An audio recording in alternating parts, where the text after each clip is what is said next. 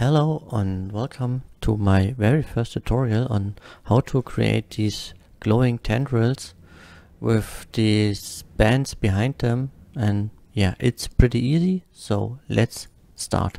Here's your basic Blender scene. First, what I'm gonna do, I'm gonna add a sphere. The shape doesn't matter much. What we're gonna need is a simple hair system. We don't need as many hairs as these. I think 20 are okay for now. I think I used 20 in the prior image. What we need are hair dynamics, and we need children. What we don't need is we don't want to show the emitter, and I don't need to see the emitter, so this is pretty fine.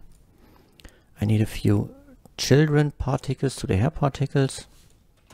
Let's say 20 rendered and 20 displayed, and this is a pretty good start.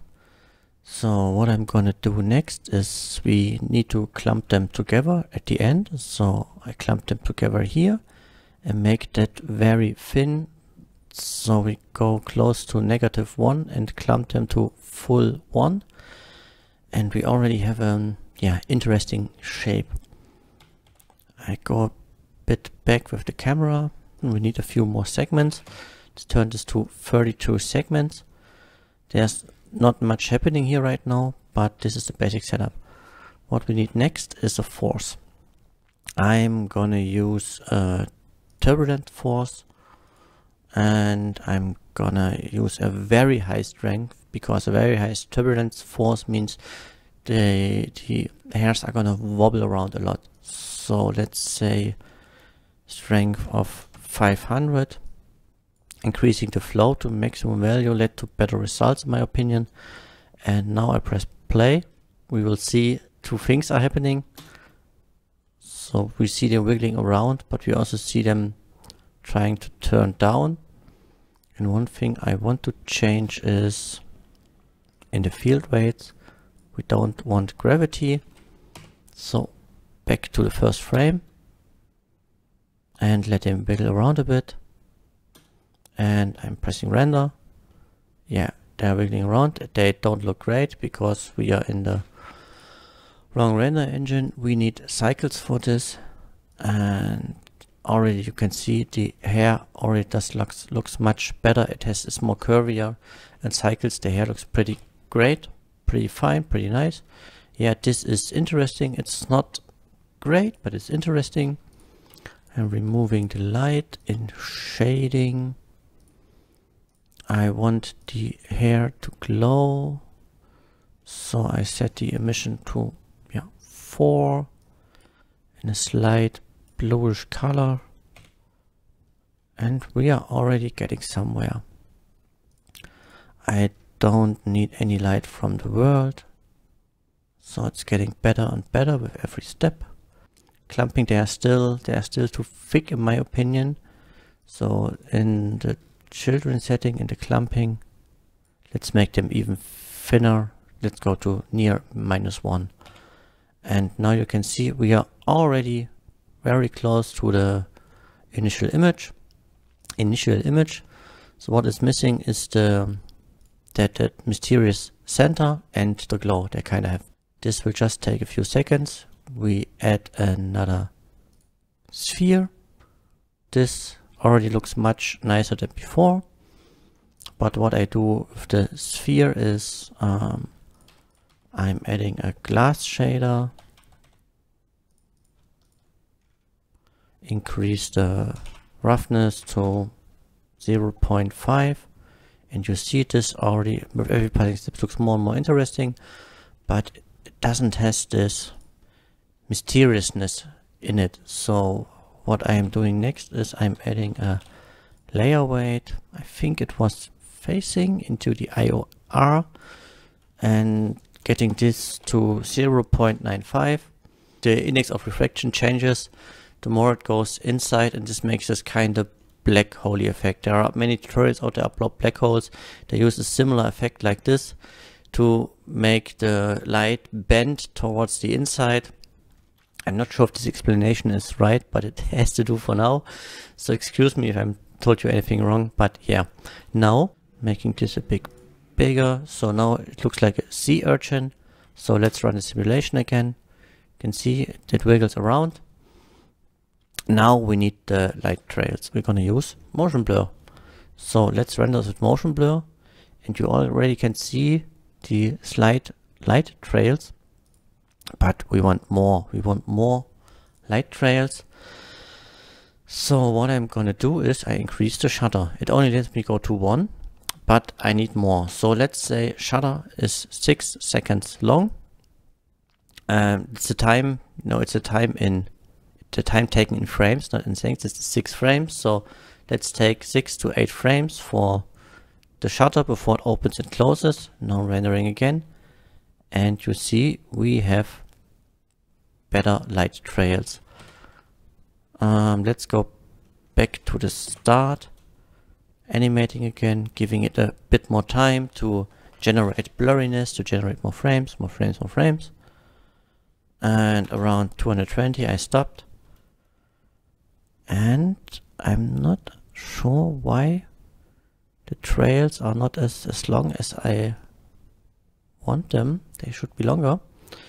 So let's see, what else can we do? We can increase to see more. It's always faster in this viewport setting. So let's check the turbulence force again. Maybe add some noise. This might help sometimes, and increase the strength so they are wiggling around stronger. Yeah, I just think I need more strength. So let's put this to 2000, and it wiggles around much faster. The faster it wiggles, the more blur we get, or the better the light trail effect is going to be. Okay, so let's render again. Okay, this is weird and unexpected.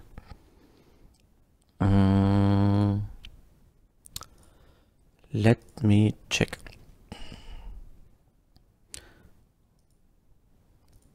This looks fine. This looks fine. We have no gravity.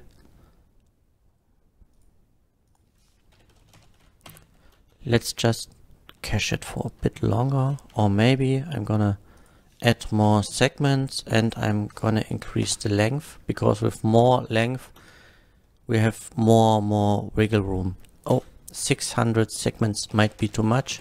Let's make 64 so we still can simulate it. And yeah, now we can see it wiggles a bit more because we have more segments where it can wiggle.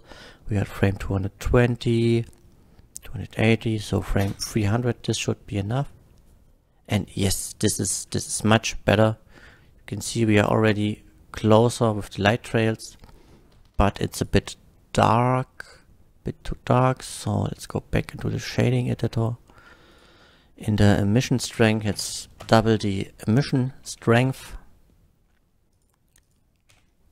And yep, now we have them. Now we have the mysterious tendrils with some light flares. I post-processed this image a bit more so we get more of a glow effect and highlighted the tendrils. So turned the blacks a bit more down and brightened the brights a bit more, so it just enhanced the effect. But yeah, this is everything we need. So when you increase the light strength, you will get, of course, a stronger lighting effect and a stronger light trail effect.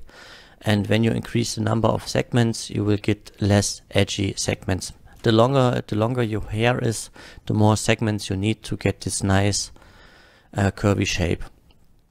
So one more thing, if you wanted a bit more guided, not with the turbulence is fine, it's a nice effect, but sometimes you need something more guided. So let me create this shape, array it into a radial array. I just want 3 of them, so turning them a bit up. And now I want these to be my force field, and instead of a turbulence this time we are using a force. And what I do now is force, I just leave it like this so that you can see what it does. It pushes the hair down, works like expected. These just push the hair down.